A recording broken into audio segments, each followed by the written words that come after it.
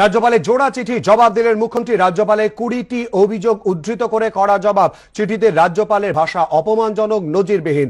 স্বাধীন ভারতে কোনো রাজ্যপাল এমন করেন। এই মুহূর্তে আমাদের সঙ্গে টেলিফোন লাইনে রয়েছেন বিধানসভার বাম পরিষদীয় দলনেতা সুজন চক্রবর্তী। সুজন বাবু, আপনার প্রতিক্রিয়া এই চিঠি নিয়ে?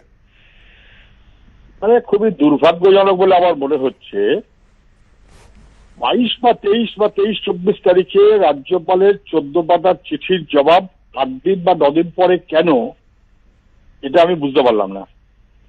ওনার 2 পাতার চিঠি, মুখ্যমন্ত্রীর 5 পাতা, মুখ্যমন্ত্রীর 5 পাতায় রাজ্যপালের 14 পাতা, রাজ্যপালের 14 পাতায় 8-10 দিন বাদে আজকে আবার মুখ্যমন্ত্রীর 13 পাতা। আমি সেদিনও বলেছিলাম 14 পাতার চিঠি পড়ার আমি প্রয়োজন বোধ করি না।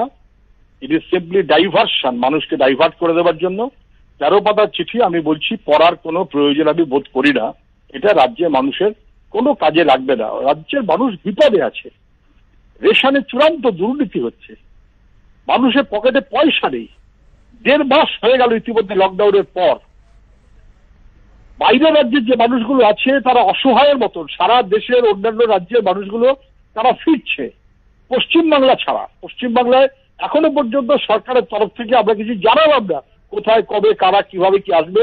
আমরা 5 বার 7 বার অন্তত যোগাযোগ করেছি, সরকার চুপ করে বসে আছে। বাইরের রাজ্যের মানুষগুলো ফিরবেন কিভাবে তার ঠিক ঠিকানা নেই, দুশ্চিন্তায়। ওদিকে কনসেন্ট্রেশন করবেন নাকি কনসেন্ট্রেশন ঘুরিয়ে দেবেন? আমাদের রাজ্যে হাসপাতালগুলোর চেহারা কি? কোভিড আক্রান্ত নয় এমন মানুষগুলো ভয়ঙ্কর বিপদে, নর্মাল চিকিৎসা হচ্ছে না।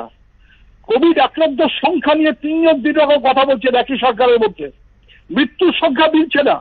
চিত্রগুপ্তের খাতা বলে কিছু আছে কিনা আমি জানি না, কিন্তু চিত্রগুপ্তের খাতাও এর চাইতে বেশি পরিষ্কার থাকে, যা আমাদের এই সংখ্যা তত্ত্ব নিয়ে এখন চলছে।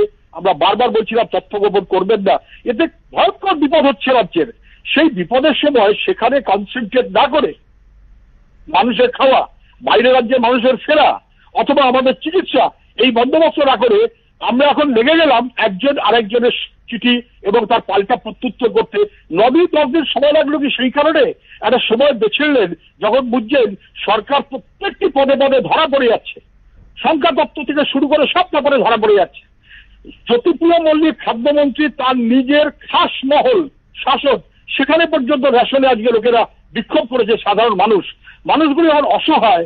এইরকম একটা অবস্থার মধ্যে ব্যবস্থাপনা করতে না পেরে বরঞ্চ ডাইভার্ট করার জন্য 9 দিনের মাথায় 14 পাতা পাল্টা 13 পাতা, এইভাবে আমি দেখছি এটা মানুষের চিন্তাকে, মানুষের অসুবিধাগুলোকে ডাইভার্ট করিয়ে দেওয়ার একটা রাজনীতির খেলা।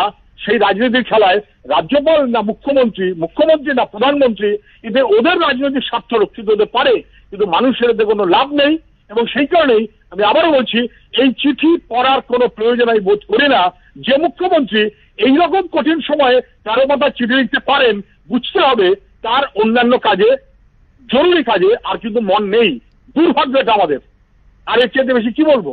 এরা এই তর্ক করুক, মানুষ বিপদে, মানুষের পাশে দাঁড়ানোই আমাদের কর্তব্য। মাননীয় মুখ্যমন্ত্রীকে বলবো, আপনি দয়া করে আমাদের রাজ্যের মানুষের খাদ্য সংকট, বাইরের রাজ্যের মানুষের, মানে আমাদের রাজ্যের মানুষ যারা বাইরে আছেন, ফেরত আসা এবং চিকিৎসা সহ এই সামগ্রিক সরকারি প্রশাসনিক দায়িত্বে মনোনিবেশ করুন।